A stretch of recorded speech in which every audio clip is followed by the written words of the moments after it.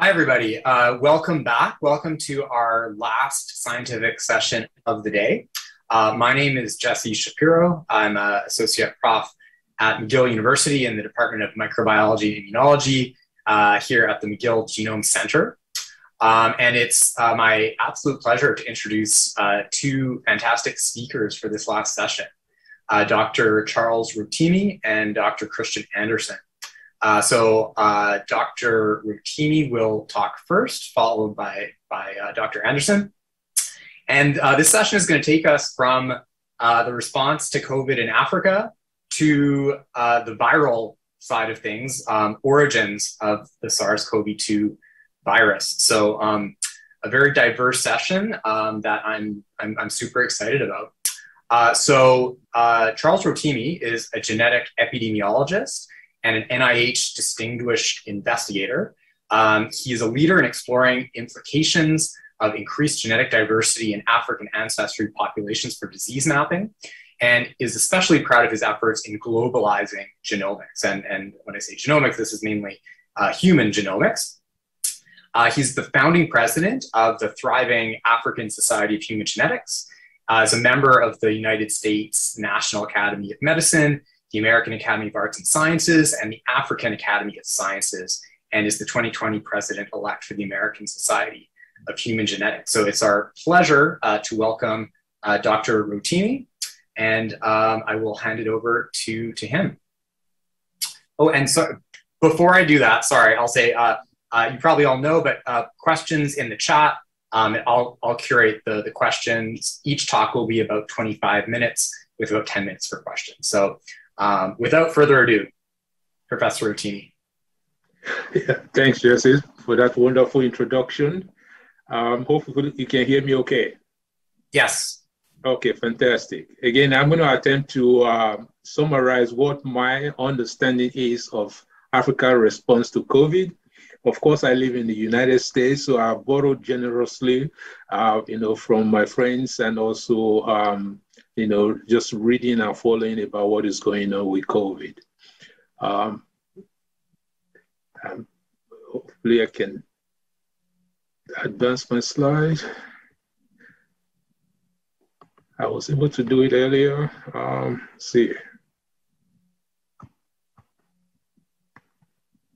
Okay, here we go. I think, yes, fantastic. So most of the information that I have and I want to share with you really comes from where I think most of the response has been centralized. And that's within the African Union, specifically African, CDC. They have basically developed platforms and a way to update COVID, pandemic on a daily basis, and also to help coordinate the response in terms of equipment, in terms of public health strategy, and also in terms of raising funds.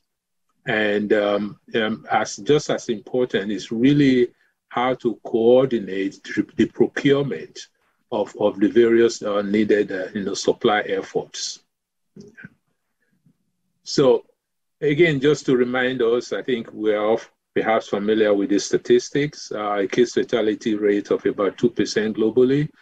And in Africa, it's about 2.6. So it's a little more deadly, which one probably would have, suspected, given the fact that the healthcare infrastructure will be, seriously challenged by a pandemic like this. But again, just to take us back a little bit, the first confirmed case was in Egypt in February last year. And then subsequently after that, about a couple of weeks after that, there was a confirmed case in Nigeria, in Lagos, Nigeria, from a visitor, an Italian citizen. And then subsequently, we had multiple infections, across the country. Especially started in areas where there were quite a bit of travel, international traveling.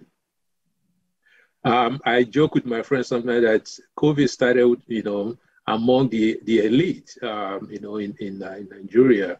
Again, that's because of, the travel history where people were interacting. As of November 16, it's a little over 8.5 million cases.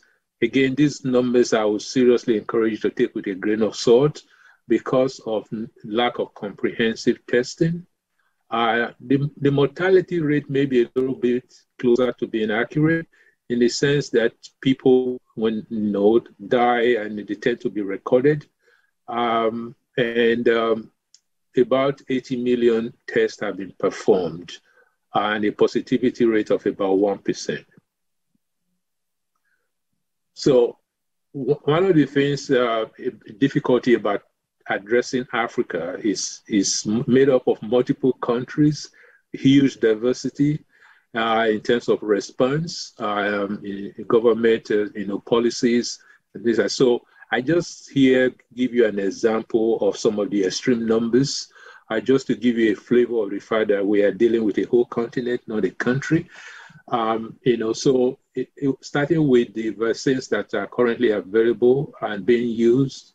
Again, if you look at Egypt, you do see that in terms of vaccination, it's about 47% of the supplies that they have received out of about 65 million or 66 million approximately. And that's about a completion rate of about 11%, in Egypt. Similar numbers in South Africa is about 22% of vaccination. So South Africa is doing much better. And in Nigeria, you can see that the vaccination rate is extremely low. It's still around less than 2%. And in Chad, it's even worse. So this just gives you a flavor of the fact that the response and the impact of COVID varies tremendously across the continent. Now, most of the response in terms of using genomic technology has come from a coordinated effort from the Institute of Pathogen Genomics, which has indeed sequenced close to 54,000 COVID, provided COVID sequences. So this has been tremendously helpful. But the point I want to make here is that a lot of this could not have happened without the initial investment in sequencing technology that came through organizations and effort like H3 Africa, and also the World Bank funding centers of excellence and across the country. So the point here is really that we don't need to wait for disasters to happen before we think about necessary infrastructure, especially across African countries where there is really no good national policies to address pandemic like this and in biomedical research in general. So having an institute, the Pathogen Institute, has been tremendously helpful, but we can do much better. And I think there needs to be a more coordinated effort at the national and continental level. So in terms of public health benefit from these pathogens, part of the thing that we have to do always is to justify why we need genomic technology. When we were setting up H3 Africa, for example, I constantly was being asked, do you think Africa needs genomics? When people still don't have, adequate drinking water. And I always, my answer is always, do not underestimate the impact of new technology and how that can indeed drive public health strategy. And that's precisely what has happened with genomics in the context of disease surveillance, on-time, understanding of how diseases, how pathogens are spreading, including deadly pathogens like Ebola. The 2014 Ebola pandemic, for example, was really was curtailed because of the availability of sequencing strategy that was, helping us to monitor it across West Africa. So, and that has translated now in terms of COVID. Again, the emphasis here is that we need to think about the necessary technology we need to put in place so that we can adequately provide response for the next epidemic, because we know it's going to happen. So the core components of the African pathogen initiative really is to create and build a continental-wide functional and operational network of pathogens, genomics, and bioinformatics. I cannot overemphasize the need for bioinformatics. A lot of the sequences that have been done are being interpreted locally across African countries. And again, that's as a result of investment in bioinformatics. You can really not do genomics if you don't have adequate bioinformatics structure. And H3 Africa, again, has helped us to establish very good informatics, what we call the H3 Africa BioNet, which is located in Cape Town, but with nodes now in about 30 African countries. So the Next Generation Sequencing Academy is also part of this initiative. And again, developing key partnership and engaging genomic sequences, again, working with companies like Illumina, different African investigators and countries to establish an academy where young men and women are being trained to lead the next frontier in how to use genomics to understand, public health, pathogen sequencing, and just again address public health strategy in general. So the part of the response also, again, this is pretty interesting, is that the African Union set up a process where individuals can actually donate, and also corporations, as long as it's consistent with the objectives of the union. So to me, this was actually quite an interesting way of responding, to pandemic, because of limited resources that is actually available in some countries. So this was a major effort to try to get funds and then to distribute that resource. Okay. The other issue is, this is absolutely not trivial, is the supply of necessary equipment and preventive, up to things like masks.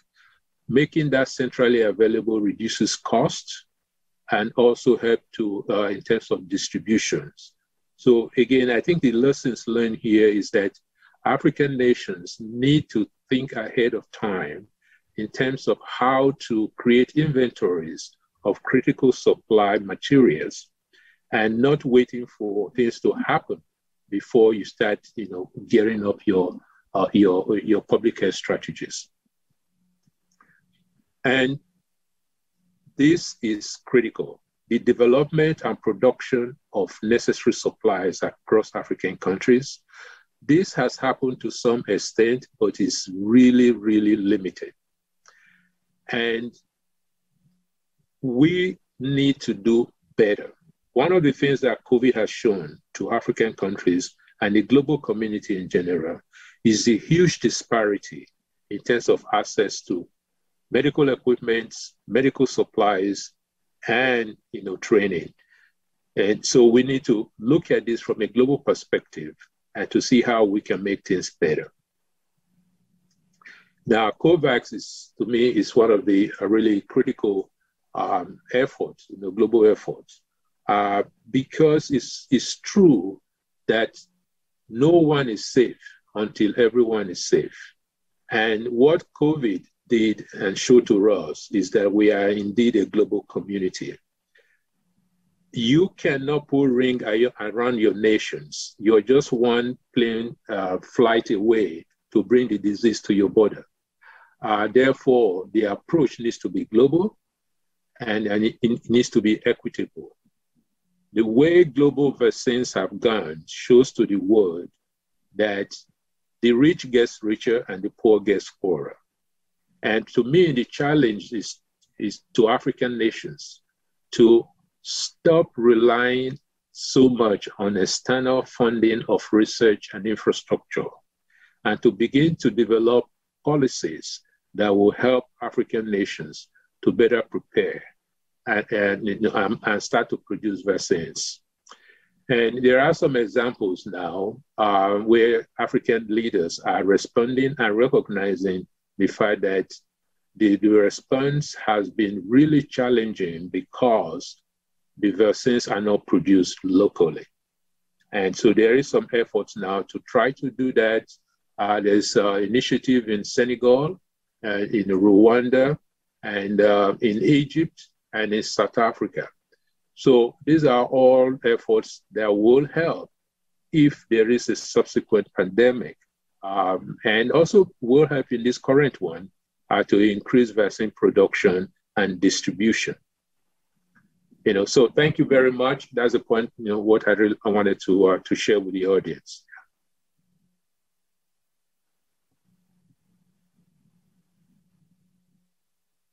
All right, excellent. Thank you, Professor Rotimi. We have lots of time for questions. Thank you for the very succinct talk. So feel free to put some questions in the chat. In the meantime, I'll start with one question. So you talked a lot about vaccines, but there's now a lot of excitement now about antiviral treatment, so protease inhibitors and mutagenic meltdown drugs as well. Are those going to be coming online in Africa? Is there in terms of costs? Has that been discussed, or do you have perspectives on deployment of these antiviral drugs?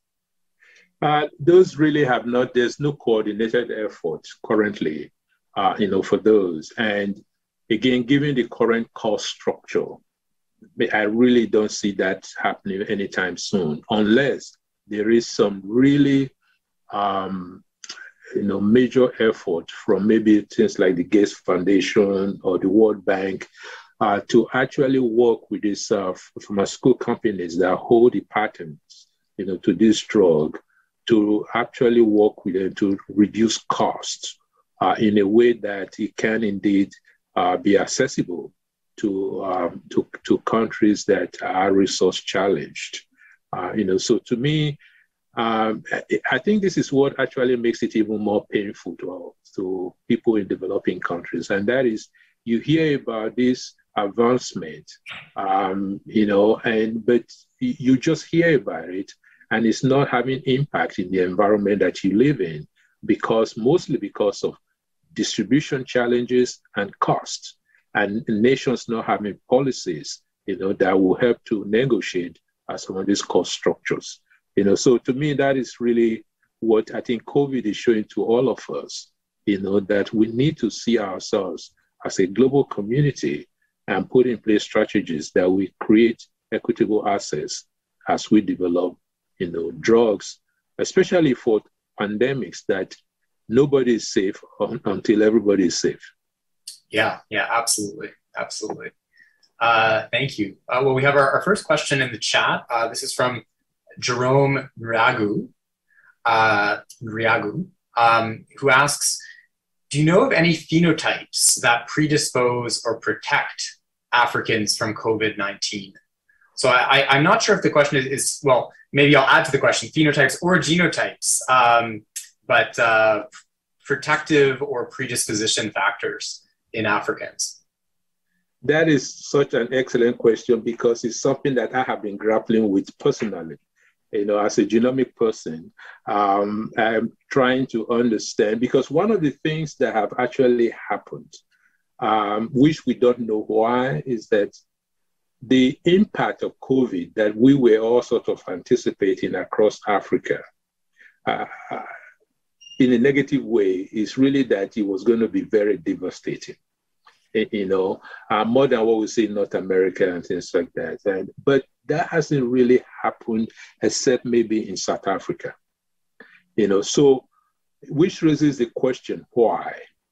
The virus is there, it's mutating, but the impact has not, thankfully, has not been as great as what I was really afraid of, when the pandemic started. There has been some speculations that maybe because Africa population is so young, that even when there was some infections, and that the young population recovered more quickly and therefore wasn't as devastating. And there's some speculation that because African populations, for the most part, are actually heavily vaccinated against all sorts of,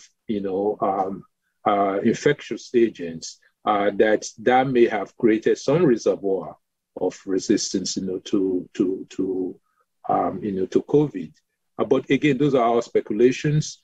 I know we have not really systematically looked at the genetic variation in the context of COVID to be able to actually pinpoint whether there are some protective variants or even susceptibility variants, in the African genomes, that may have begin to explain some of this. But the other thing also is that African population is constantly challenged on a daily basis by pathogens. When I was growing up in Nigeria, I know I used to, get malaria like twice a year. You get all sorts of infectious disease. So you are constantly challenged. So you build some immunity. I don't know whether that is protective in this context of COVID or not, but those are things that epidemiologists and social scientists need to study with time and give us insights. Yeah. Thank you. Yeah, no, I think a lot of exciting opportunities for research into both environmental and genetic factors, risk factors. Any other questions? Feel free to put them in the chat.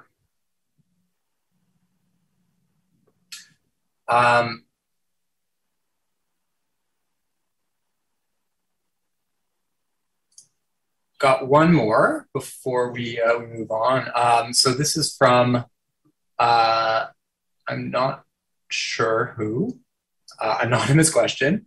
From Mark Lathrop. Great overview. Beyond COVID, could you discuss new human sequencing and other medical genetic efforts in Africa and how they will be structured? Yes. Again, there are several, startup companies now, and also the work that we are doing with H3 Africa, where we have now enrolled over 100,000 individuals across, mostly across sub-Saharan Africa. And quite a bit of those individuals are undergoing genotyping and sequencing efforts, based on the various diseases that investigators are doing. And there is also a new company now, 54 Gene, that is also enrolling and creating opportunities. So I do believe that the sequencing across Africa by African scientists is on the increase. And some of the sequencing efforts that we have done in terms of human sequencing have indeed also gone to public databases. For example, we have now, I think, just a little under 500, whole genome sequences that we just put in EGA, from different African populations to use, to create a global good that everybody can use to understand, the human genetic variations across the world. So there are other efforts just going on across different African countries. And the Wellcome Trust and NIH and the Gates Foundation and the World Bank are indeed creating opportunities now for us to do more sequencing, locally. So it's just going to increase. Yeah.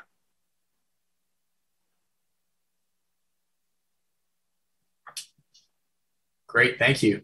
I'll ask one more question, and while waiting to see if there's any more in the chat.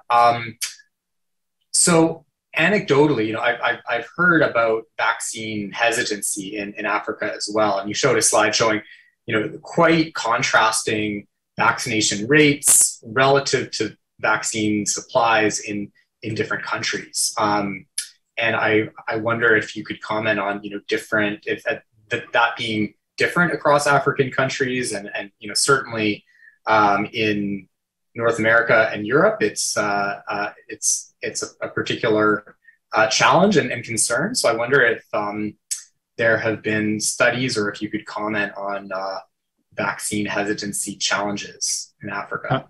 Yes, my understanding again is that right now we really don't have that problem.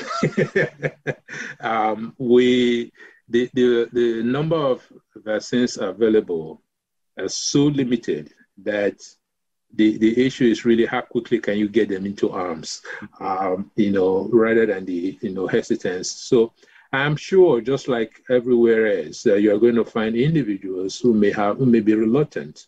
But I will tell you that the history of vaccination in Africa is extremely good.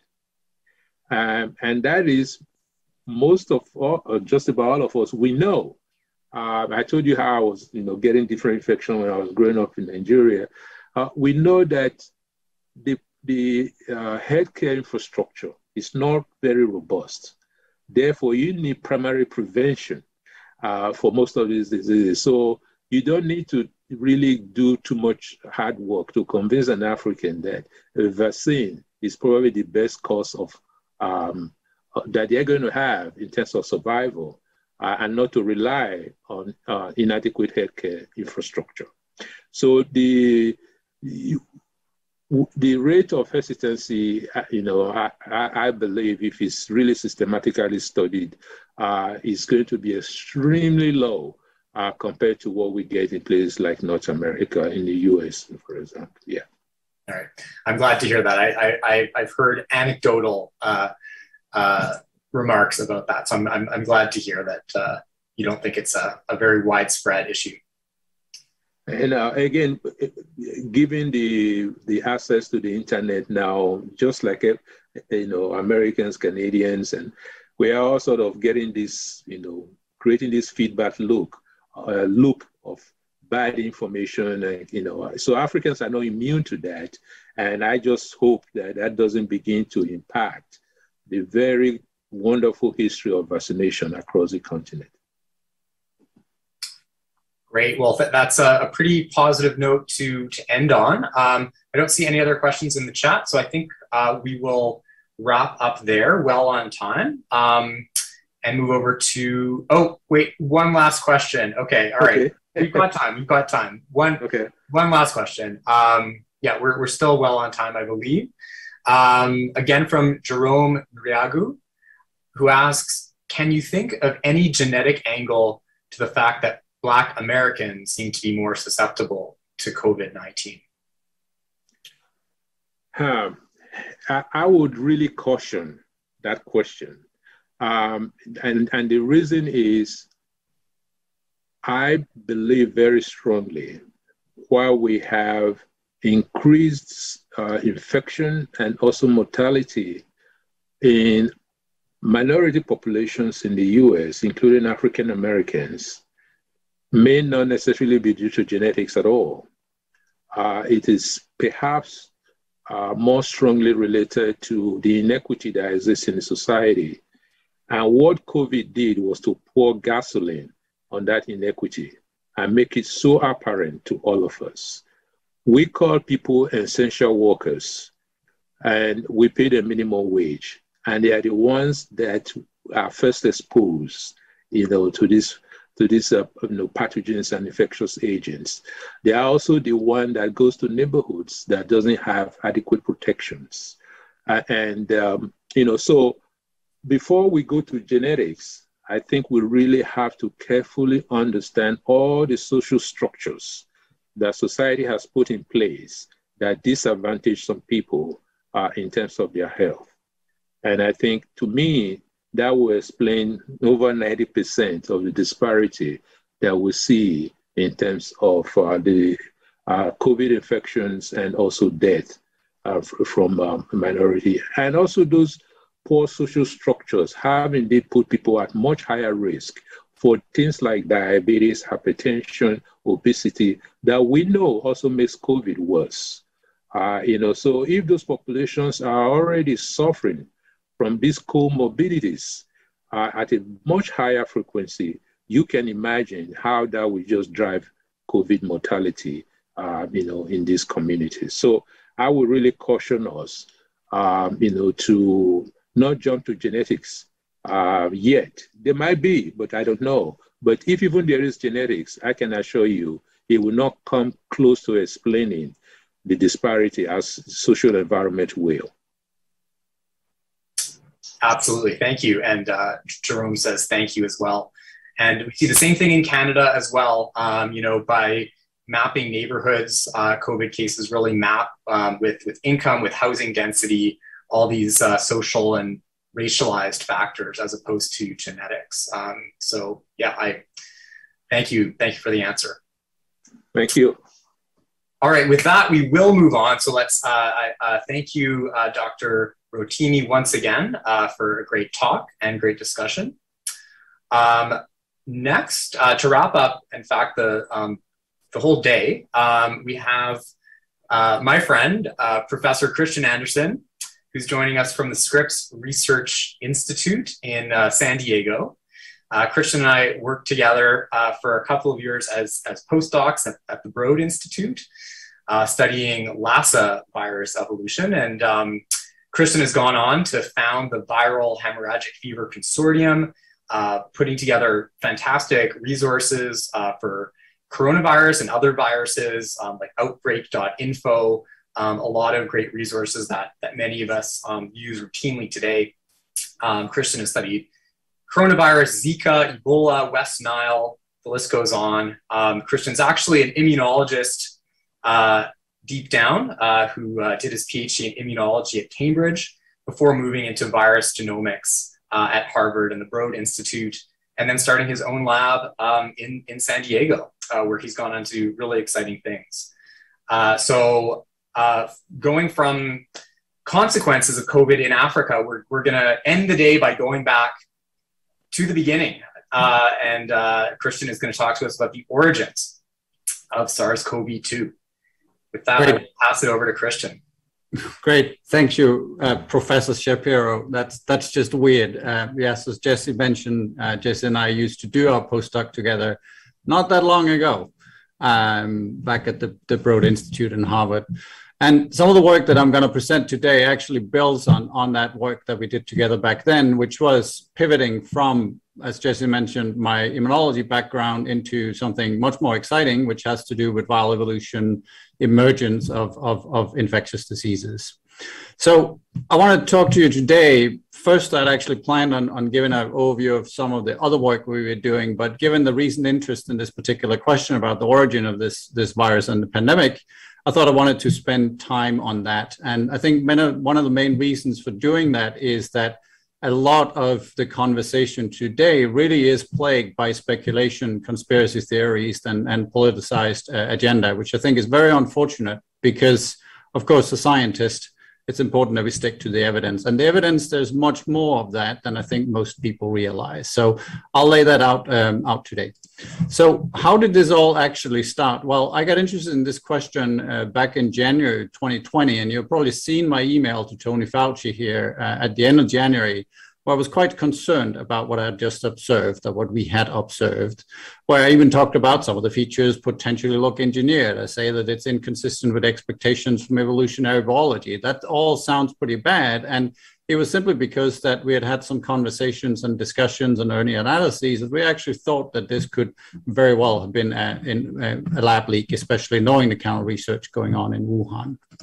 I will point out, though, that I also said, and this seemed to be forgotten by many, but we have to take a much closer look at this, and there's still further analyses to be done, so those opinions could still change.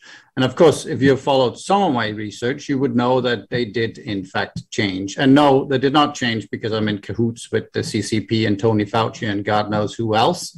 It actually changed because of scientific evidence, which continues to this day.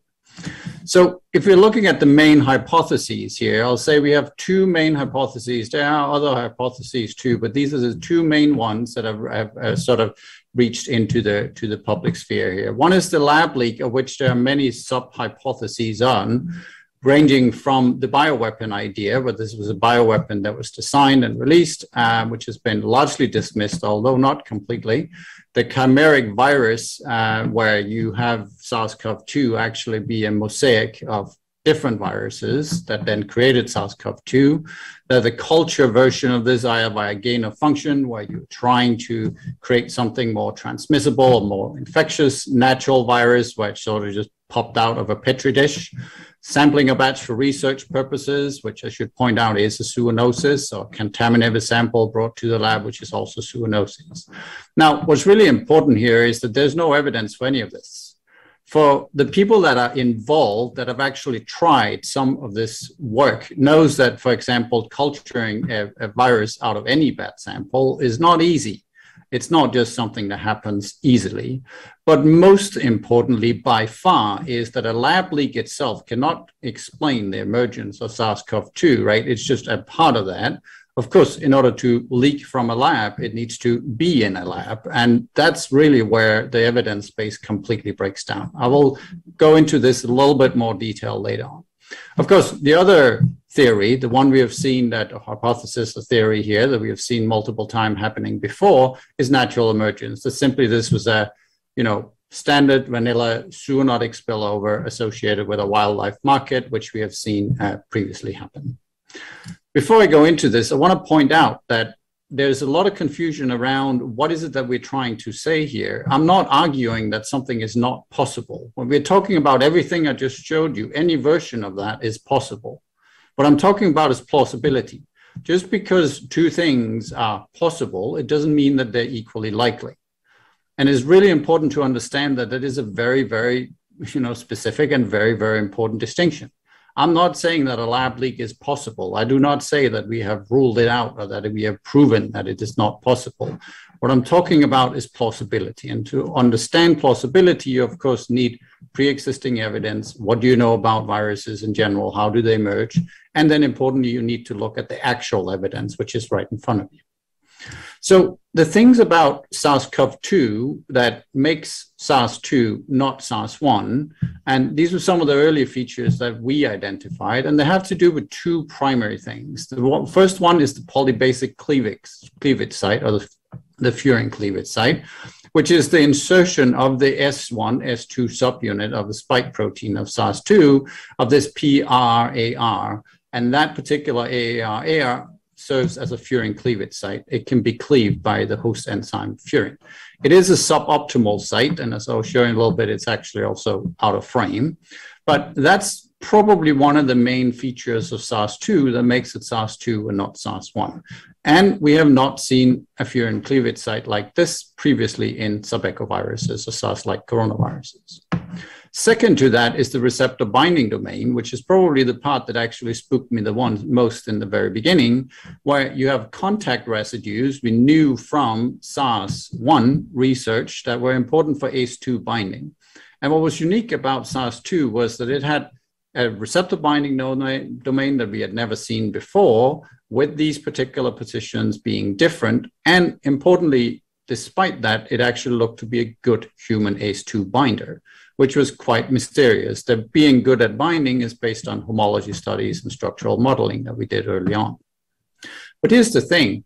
Well, time goes by and turns out that actually this mysterious receptor binding domain is not mysterious, nor is it actually unique to SARS-2. We see it in other coronaviruses. When we wrote our first paper, The Proximal Origin of SARS-CoV-2, back in 2020, is that had been identified in coronaviruses from pangolins. So what that tells you is that this feature is not something that's unique to this virus. In fact, it is out in nature because we have seen it in pangolin coronaviruses. Since then, we have seen it in bat coronaviruses as well, specifically in the banal viruses quite recently identified in Laos. Have exactly the same, or not exactly the same, but all these contact residue and the vast majority of the receptor binding are identical between these viruses and SARS-2. So there's nothing unique about that. And in fact, they actually appear to be pretty common. The same can be said about the furin cleavage site. If you look down here, you can see this is just how it is actually inserted into SARS-2, and it is out of frame compared to other coronaviruses. It's also suboptimal. which means that it's not really the kind of furin site you would expect to see in a virus if you were to design it, for example. And in fact, we have seen significant evolution, especially as proline up here in the variants of concerns like alpha and beta, where it changes to either an R or an H, creating a better furin cleavage site. What's important too is that this particular part of the viral genome, here we're looking at the beta coronaviruses, and there are many others that have furin cleavage site like Mabecos and Mbecos. What you can see here is this is actually an extremely evolvable region of the viral genome itself. In fact, it might even be the most evolvable region. So seeing an insertion here of 12 base pairs pop up in a region of a highly evolvable part of a virus is no surprise at all.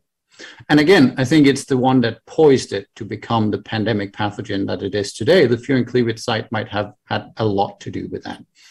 So again, it's not unique, it's not surprising, and in fact, these are common features of these kinds of viruses. So if we look at the virus itself, let's just take a look at the coronaviruses in general. Well, coronaviruses are a common thing in humans. It's a common virus. It spills over multiple times. Here's just 9 examples of coronaviruses we know about, 2 of which have occurred during the pandemic. Most of these are alpha and betas, and you know there's some of them like 229E and HKU1, for example, are beta coronaviruses. The same for SARS-1 and SARS-2, also beta coronaviruses. So they really emerge in the human population with regular frequency. Now, SARS-1 and SARS-2, we notice them as soon as they emerge because they're very severe. Many of the others, like HKU1, for example, we noticed it in 2005, but actually realized that it's a much older virus that have been circulating in the human population for decades. What's important too is that if we look at these subecoviruses, the SARS-like coronaviruses, is that they're all across Southeast Asia. They're very abundant, and very importantly, they're extremely undersampled. Here's an example from a recent paper here showing just the number of viruses that are highly related to SARS-CoV-2, of which there are many, found primarily in horseshoe bats, but also in pangolins. And I'll say the pangolin link is pretty interesting because it's not clear if they are accidental hosts or whether they might actually serve as reservoirs. I'll say I'm more and more leaning towards the latter, where they might actually be reservoirs and not just accidental hosts. What's not shown here are the banal viruses that were recently identified in Laos. And in fact, the banal viruses are the most closely related to SARS-2 itself. So I mentioned the horseshoe bat, and this is something, again, where there's a lot of confusion or direct misinformation, is that horseshoe bats are, in fact, extremely widespread across all of Southeast Asia, including in places like Hubei, where Wuhan is, of course. And in fact, Hubei itself has many cave systems, and they're full of bats, including horseshoe bats. So the viruses, the reservoirs are there, so of course the viruses can also be there. Now, we might not have sampled very close relatives of SARS-2 in a place like Hubei, for example, but that doesn't mean that it's not there, because our ability to sample is massively undersampled compared to the true diversity out there. So let's just do a couple of comparisons here. Here's SARS-1 and a couple of key features of that. Beta coronaviruses, receptor stage 2, lives in bats. The intermediate hosts we know about for that particular epidemic, with civets and raccoon dogs being the primary ones involved. The range of this virus, like SARS-2, is wide, meaning it is capable of infecting a large number of different animals, including humans. The timing of that, and pay note to that, is November 2002. That's when that jumped. This time in Guangdong, China, in association with wet markets and restaurants. The number of introductions into human population was multiple. It's not just something that happened once and then it took off in the human population. In fact, this is something that happened several times. And importantly, that's directly linked to the fact that initially the response from China was none. First of all, they were covering up, meaning they did not notify anybody that they actually had cases until the case popped up in Hong Kong in early 2003. But importantly, too, things like the wet markets, restaurants, and wildlife trading continued post their first introductions. That's not true for SARS-2. Now, I have just marked Yunnan here because there's this common misbelief that SARS-2 must have come from Yunnan because we believe that maybe SARS-1 did come from there, but that's just not true. Again, it's a very oversampled place, and that might simply be the reason why we see the locations. Importantly, too, there's been this confusion about, like, well, Hubei is really far from Yunnan, so how can the virus make its way over there? Well, wildlife trade, right? The same happened in Guangdong. Guangdong is about as far away from Yunnan as Hubei is. In fact, let me just show you that. There is Guangdong and there's Hubei.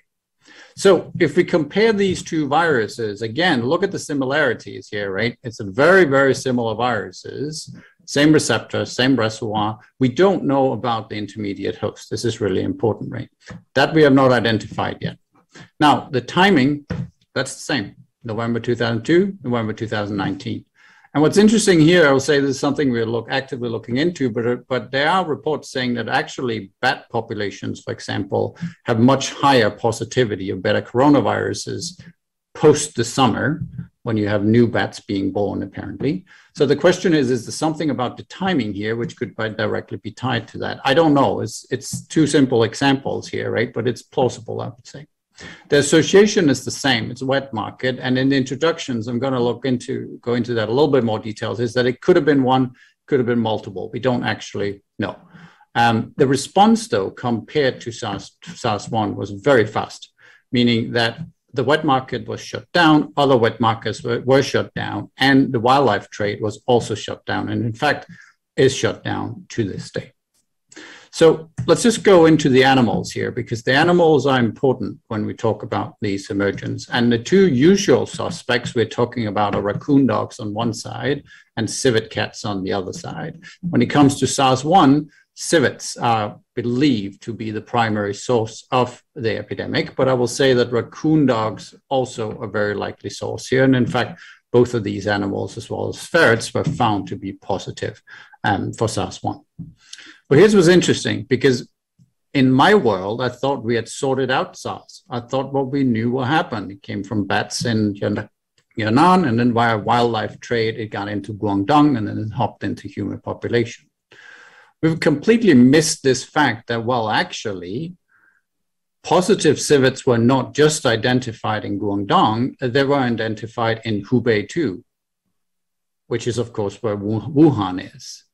And what's really important with these civets is that not only were they positive, but the SARS-1 that we find is actually very closely related to the human cases, including having 3 out of 4 mutations that are believed to be important for human-to-human transmission. That's not true of the other market animals from Guangdong, for example, where infected animals, civets and raccoon dogs were identified. They're much further away, genetic distance, than the Hubei civet cats. So this asks this very interesting question, saying, well, for SARS-1, we found it in 2 provinces in China, Hubei and Guangdong. Is it actually possible that Hubei could have been the source of SARS-1 as well as the source of SARS-2? I don't know the answer to that, but I'll say it's certainly a plausible hypothesis looking at this particular data, which, again, most people have missed, and I certainly missed it. And it's something that we're looking into really closely right now. But the problem is that when I'm talking about animals, though, is that if you read the WHO report, they told you that there were no animals. Well, there were animals like shrimp and fish because it was a seafood market, but wild mammals like raccoon dogs and civet cats were not sold at the Huanan seafood market.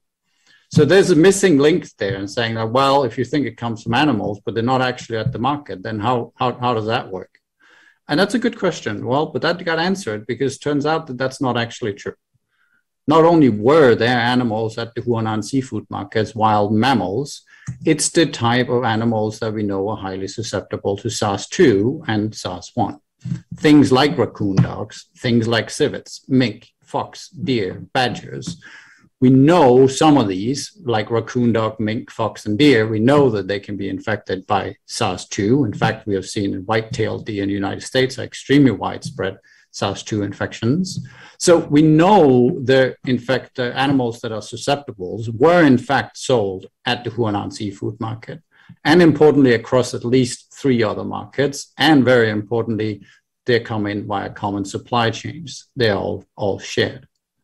And what's important to understand about the wildlife farming is that it's a huge business, or was, because again, it's closed down now, but it's a huge business in China, more than $50 billion annual industry with tens of millions of people employed. It's a poverty alleviation project. Very, very successful. This is a way to bring people out of poverty.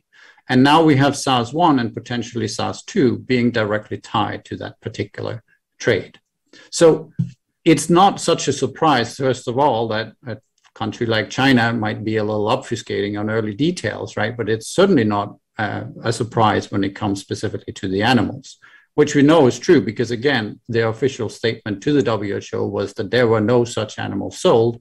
But again, as I mentioned, is that we know that's just not true. Importantly, too, is that if we look at that market itself, well, we found the virus there, right? And not only did we find the virus, we actually also isolated it.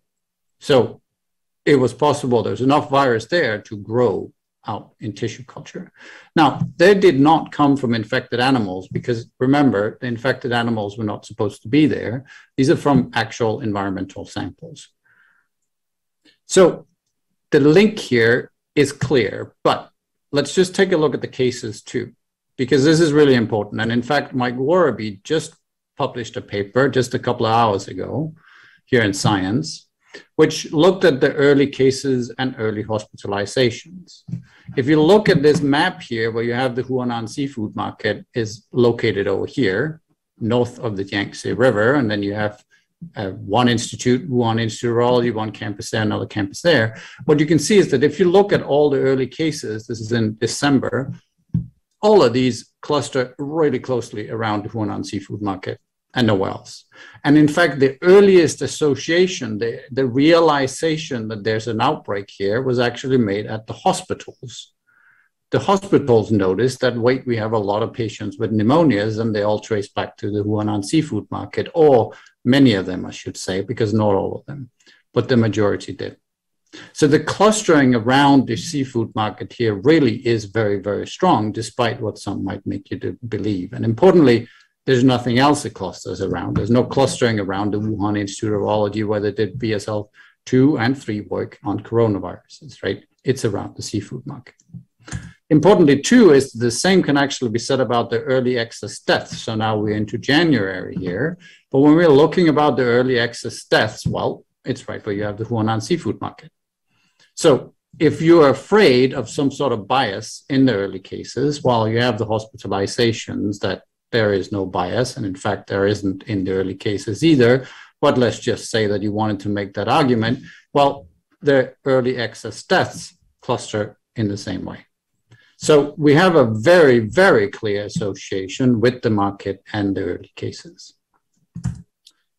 The other thing we have, and I mentioned this, is that we have these two early lineages really early on in the pandemic. We have lineage A and we have lineage B. Now, what's unclear, well, there's several questions around that, but what's unclear is that, well, is this because of 2 spillovers into the human population, or is it because of 1, where 1 then evolved into the other? And we don't know. I'll say it's unclear at this point. What's important, though, is that lineage B is what we find at the Huanan seafood market. That's what gets sampled from there. I should point out, though, that does not mean that lineage A wasn't there, right? Because there's biases in samples, and you don't have that many genomes from there, so it could in fact have been there. So if you conclude that it is not, that's simply false. We just don't know. Lineage A was associated not with the Huanan seafood market. There's reports about other markets across the city, but what that really means, we don't really know. Largely, this was associated with cases outside the market. Now, this matters because if, of course, you have 2 multiple introductions or 2 independent introduction of the virus into the human population associated with different markets is obviously completely inconsistent with any version of the lab leak. But importantly, again, as I was saying, the data doesn't prove that at this stage. But what's important to understand here is that there's a lot of uncertainty. So if you conclude that, for example, lineage A must be the root of the tree, and it was not associated with the Huanan seafood market, hence it could not have started at the Huanan seafood market, and many people have actually come to that conclusion, that's simply wrong. Just cannot conclude that based on the available evidence. Importantly, too, trying to understand the timing, it does matter whether you have one or two or multiple introductions into the human population. And I will say this is something we're looking at very, very closely because, of course, it is important to understand. Now, many people seem to believe that 2 introductions is virtually impossible because they think we talk about probabilities here. But what's important to understand is that that's not what it is, right? Because again, the supply chains that's shared and the animals are spread across the city in different wet markets. So seeing multiple introductions, which is what we saw with SARS-1, is in fact not unusual. And I will say is the more likely scenario that I believe. Now, if we look at the lab leak, though, what evidence do we actually have? And I mentioned this in the beginning is that we don't have any. Now, many have taken that to believe as like, well, but China is not sharing anything, which is true. Certainly today, there is no communication between China and other countries on this particular question. But what's important, though, here is that the absence of evidence is actually evidence of absence. It doesn't prove the absence, but it is evidence of it, even though that's typically not true. And the reason why I'm saying that is that, well, if this virus would have had to have been in the Wuhan Institute of Virology prior to the pandemic, it's that's where it came from, we would have expected to have some evidence of that. But there is none. Look at sequencing databases. For example, they tended to do the same experiments over and over again, but there's no evidence of SARS-2 in any of the databases. In their publications, there's no mentioning of viruses that could have been SARS-2. The intelligence community in the US just concluded a report that took them 3 months, but they spent a lot longer on it. They didn't find any evidence for lab leak either. All theses from the Wuhan Institute of Virology have been unearthed, and in fact, no evidence of a virus that could have been SARS-2 in there either. As you've all seen, including my own emails, but is the FOIAs and grants and annual reports and emails, there's no SARS-2 in any of those either, right? We can look at culture adaptation, whether that being culture adaptation relaxed or actual gain of function, and there's no evidence of that in SARS-2 genome either. More to come on that as well. Now, I talked about evolutionary inconsistencies in the very beginning, my email to Tony, and I was just wrong. There are, in fact, no evolutionary inconsistencies, and I would say it was also a little bit of a naive statement from me. But importantly, we looked into it closely, right? And there's nothing inconsistent anywhere. Of course, the VIV itself has reported that they didn't have any cases, and they said they tested by ELISA and PCR, and they denied working with the virus prior to the pandemic. Well, of course, it's fully inconsistent with any version of the lab leak for that institute. You might conclude that they're lying about that, but then you have to ask yourself your question, what's your evidence for that? And in my opinion, there is none. So what's important to understand is that if we're talking about any theory of SARS-CoV-2 origin, must be able to explain all facts, right? Facts like the early cases, for example. How do you explain that? How do you explain this association with a wet market, which is what we've seen before, if you believe it came out of the lab? Any theory must be able to explain all those facts. So I wanted to acknowledge a number of people here, my fellow Sunati, as we're sometimes called over here, as well as members of my own lab and many other labs working into this. And I will say a lot of work still going on. Now, Jesse turned on his camera, but I'm not done yet. I like to do this sometimes, especially because it's Jesse. Because I want to go back. Surprise ending. All right, keep going. I want to go back to this particular point, which is that any theory of SARS-2 origin must be able to explain all the facts. Because this is important. Because what facts would actually convince you, listening to me of seeing this, would convince you of either theory. Now, the lab leak is simple. Any evidence of the virus at the lab prior to the pandemic, that essentially proves a lab leak. But what about the other one, the natural emergence? Well, maybe infected animals at the market would do it. So let me just actually take you back to that market again, because I showed you this. This is from the WHO report. It's the map from the WHO report. And there's a lot of details on there. It's pretty confusing. But we also have the original China CDC report, which was leaked in June of last year. There's a lot of details in there, including where did they sample from? How many times did the samples, which ones of those were positive, is all in this report. So we can add in those details on top of the map I just showed you, and we can even link it back up to what's on GISAID in terms of genomes, and you have a lot more information all of a sudden. But now it's more confusing. So let me just take all of that away from you again. And now you're just looking at the stalls, the west side and the east side, right? Two places where you have at the Wuhan seafood market. And now let me add back in just the positives, environmental samples here, and the number of environmental samples positive at a certain location. Now it starts to be a little clearer. And now let me just add on top of that, where did they actually sell wild animals like raccoon dogs? Well, the southwest corner, importantly. And if I then put a kernel density on top of that and saying like, what's the clustering of these particular positive environmental samples? Well, there it is, right where they're selling the wild animals, like raccoon dogs. So when you're being told that there is no clustering inside the market, it's simply not true. It's because people have not looked closely enough, or because the WHO report did not look at this question closely enough, very importantly. But there's actually more to this. So some of you might know Eddie Holmes, good colleague and friend of mine, is that, you know what, that particular shop, which had these 5 positives in there, Eddie went there in 2014 to that very shop in 2014. And he took photos from that shop.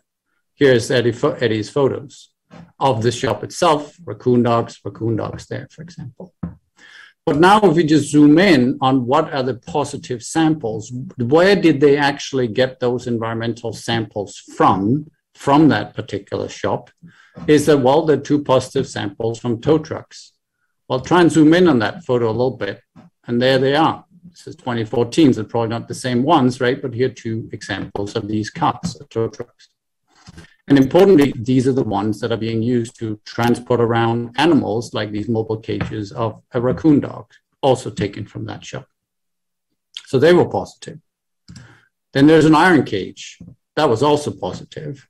And here you have the iron cage that Eddie took a photo of with raccoon dogs in it.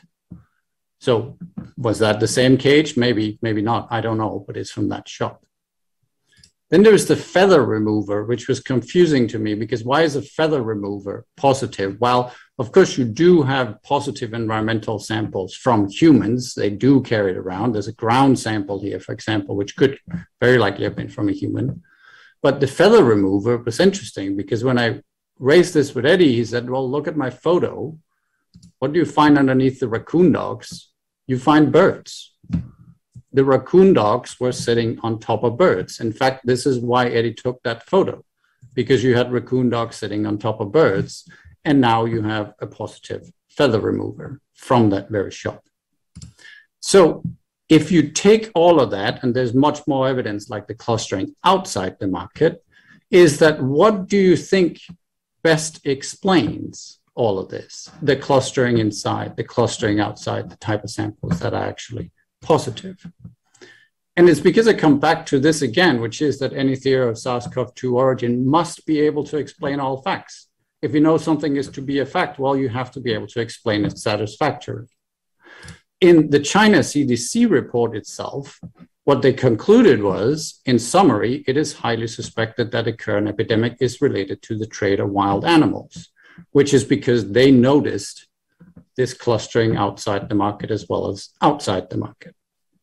It's just that largely this has been forgotten, or it hasn't really been communicated.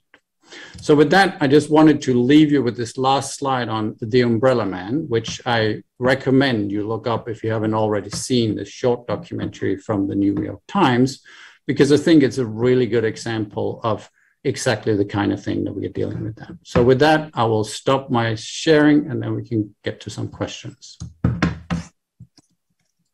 All right, I now will safely turn on my video. Sorry about that false alarm, false ending. But I'm glad we heard the end. So thank you, Kristian.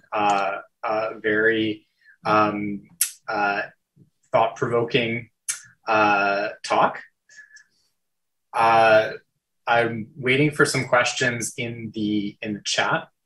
I really enjoyed that last part. It was some real John Snow epidemiology, you know, going back to clustering around the Broad Street pump. Yeah, super compelling. So I'll say, let me just put one, because I do think that's important, right? Because there's been a lot of focus on individual cases. Where did they come from? Where all these things, which is important, right? But there's no question we missed patient zero. And in fact, there might be multiple patient zeros, right? But the clustering, when you look at it population level, is really important because it tells you something that individual cases cannot, which is exactly what John Snow did. It's the same thing. Where is it that people are dying? Triangulated that to, well, there's a pump in the middle of it. So it's probably coming from there, which of course was correct. Yeah. Yeah. So, and coming back, I mean, this is, I guess, something of a comment merged with the question, but just to highlight something you said about how, you know, people say, oh, that two independent origins, so to speak, or these two clades, oh, that's too unlikely.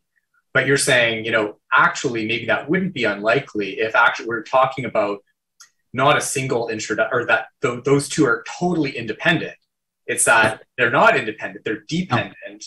And if you have a host reservoir, that it, like, imagine if you sample two people today from the city of Montreal or San Diego, even if it's all Delta, they would probably be separated by, you know, 2, 3, 4, 5 mutations. And if you took those people and put them in a cage and then sent them somewhere else to start an epidemic, then you have diversity. So. Yeah, and I think, you know, my colleague Joel Wertheim in San Diego made a really good analogy earlier this morning, where he said that, well, Mount Everest was unclimbed for 100,000 years. And then it was climbed in a day by 2 people, right? Because they are not, you're dealing with a lot of statistical non-independence here, right? That once it happens once, well, it actually becomes more likely, and we will have a study on this, but it actually becomes more likely that it happens more than once, right? Because, and again, it's because they're not independent, right? It's not that it's so, the whole like really, you know, unlikely events happened upstream of the virus making its way into animals and then ending up in the human food chain and having a furin cleavage site, for example. Those are the things that are hugely unlikely. But once all of those come together and they do end up in the human food chain, the downstream events become much more likely. And in fact, a single virus just hitting one human and then taking off in a pandemic, that's pretty unlikely, right? It's much more likely that it tries multiple times and some of them become successful and takes off, and most of them do not. My own group showed exactly the same thing with Zika, for example, when that got into the United States, exactly the same picture. Mark, did you have a question, or I just saw Mark pop up? Are there any questions in the chat? I haven't seen any. None yet. Okay, well, I'll keep going for a couple minutes anyway. I think we still have a couple minutes. So I guess my next question is, you know, when this happens next time, is it going to be the same predicament, or are we is it the same kind of uncertainties and debates, or, you know, what can we do? Is there anything we can do so that this will be easier next time, you know? I mean, is that possible? I don't know. I think the really key point here is that work together, right? And focus on the evidence. I mean, if you look at the whole, I mean, the lab leak is by far the most popular opinion right now. That's how it happened. But you winnow down saying, yeah, but what's the evidence for that? There is none. Right? It's innuendo, it's speculation, and of course requires a cover-up lying from Chinese scientists, right? That's not, you know, because if this were to happen tomorrow, for example, in Wuhan again, or in Guangdong or somewhere else in China, do you think we're going to deal with this faster than we did with this particular time? No. And the problem is that if you look at things like the banal viruses, for example, that are very similar to SARS-2, and in fact can infect human cells as well, if not better, when we're talking about the pangolin coronaviruses, human cells, is that there's tons of viruses that are poised for emergence in the human population. And now the problem is that we have created this environment that has become politicized and toxic, that nobody wants to work together. And overall, that makes it way more likely that we won't be able to deal with this as effectively as we did with this one. But of course, even though it was fast this time around, it was insufficient, right? Because SARS-2 still took over the world. Yeah. So I think from that perspective, I think the whole conversation around this understanding that, look, this takes time. It's not just that we can go out and find answers tomorrow and you can't find it in grant reports, right? Is that overall makes us much less prepared to actually deal with the reality that we are finding, which is that we have a lot of these viruses poised for emergence. Yeah, I agree. Not an optimistic view, but I think that's what we're up against. I got one question, and then I think we're up at our time. It's from Pierre-Olivier Quirion, who asks, any thoughts about the American deer infections and the possibility of creating a local reservoir? So into humans and back into other animals.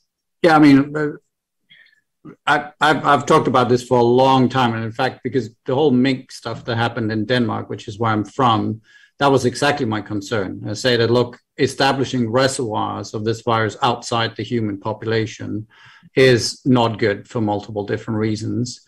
We're way past that already. There are reservoirs like in the deer population, for example, and I'm sure there are many other reservoirs that we simply just have not nailed down yet. And that's the reality that we're living in. And this is also why it's so important that we're well past the point of being able to eliminate this virus, right? It's with us forever now. And that's really unfortunate. I will say, from my perspective, I don't think that we necessarily had to end up in the current situation with that being the case, but it is now the case, and it is what we need to deal with. Of course, by far the most important reservoir still is the human population. There's a huge number of infections daily, and has been for 2 years now. But I think there's little doubt that it will establish additional reservoirs outside the human population. It's just too much of a generalist virus. Yeah. All right. Well, I can take one more question from Mark, but it's really up to Mark because it's going to cut into his own closing remarks. So I will leave it up to Mark. Well, I was going to ask the same question about the reservoirs and the transmission from humans to other animals, but right. You answered that. We could obviously go on for a long time discussing many interesting things with you. So I think we'll call it quits there. And thank you very much, Jesse. Thank you very much, Kristian. Thank you very much, Charles, for this session. Great. So with that, thank you. Thanks, Kristian. Thanks, Mark. Thanks, Charles, I think has logged off.